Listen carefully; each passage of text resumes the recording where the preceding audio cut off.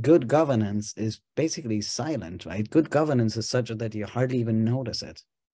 So all the processes around rounds, about consent and clarifying questions and this and that, once it's going, it's just something that you do. It's not so much that you notice that there's this whole other layer of magic process. It just looks like normal people talking to each other and everybody having a turn while doing it and being clear about what we're talking about.